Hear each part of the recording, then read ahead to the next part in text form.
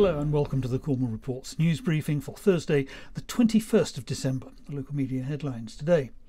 The judgment of Cornwall Council leader Linda Taylor has been called into question over her decision to sell a publicly owned farmhouse and around 20 acres of land for about £1 million. The farmhouse is part of a working agricultural holding on the Roseland Peninsula, which currently has 100 acres and which also has a thriving bed and breakfast business. 3 councillors have managed to call in Councillor Taylor's decision for review. An extraordinary meeting is going to be held tomorrow to discuss it. Now, do you remember that at this time last year we were all getting very excited about Richard Branson's rocket? The UK Space Agency has just published a summary of the lessons learned. It's only 8 pages, and between the lines its message is, let's not do that again.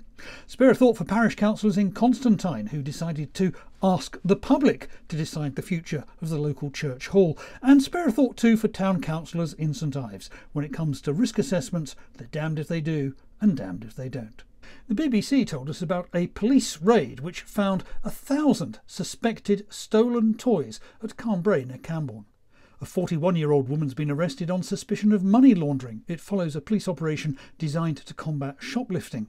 The Cornish Times covered an asbestos-related inquest into the death of a Pensilva man who used to work at military bases. Pirate FM reported a dog attack in Penzance. The Falmouth Packet is concerned about plans to introduce car parking charges at Penryn. And finally, Cornwall Live tells us about Christmas lights you can see from the A30 at Fradden.